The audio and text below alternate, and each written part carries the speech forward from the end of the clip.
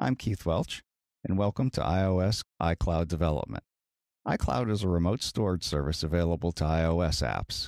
And in this course, we're going to show you how to work with your apps to access the iCloud feature.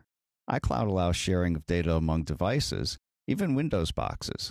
So that makes it a great feature for syncing data, like contact information, or photo sharing, or perhaps a calendar of a user, or their documents, across all of their devices. So the course will discuss, but more importantly, will demonstrate how to use the iCloud API. We're going to be working, of course, in iOS Objective-C, and we'll be building up some apps along the way. We'll start out by taking a look at the local file system. Until you understand how to work with the local file system, you won't be able to use iCloud. So we're going to use that as a foundation for our future apps in iCloud.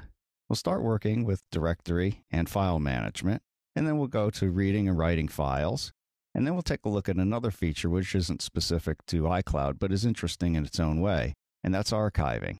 That provides local object storage, so we can store things like configuration information for the application. There is a corresponding aspect to iCloud, which we'll also take a look at. Then after we've done those preliminaries, we'll start working with iCloud. And we'll start by using the UI document interface, and we'll initially use that locally and expand it to using it in the cloud. Then we'll spend some time setting up. Unfortunately, using the iCloud is not just a matter of calling APIs in the operating system. There's a fair amount of setup that has to be done both in registering the app on the Apple development site and also within the app project itself.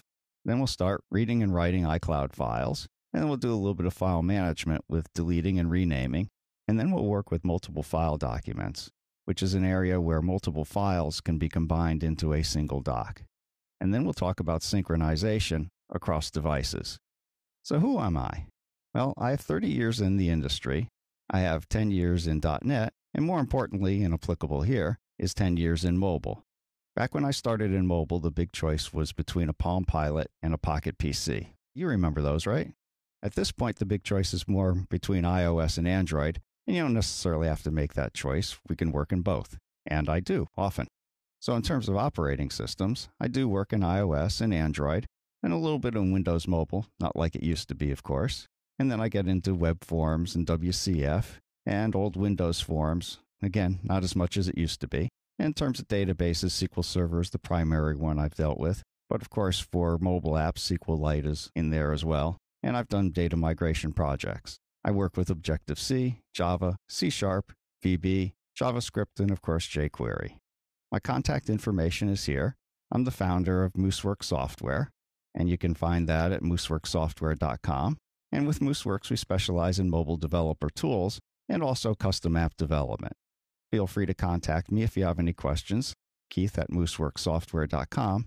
And if you need any help in getting started developing your app, I'd be happy to hear from you. So let's get on with the coding.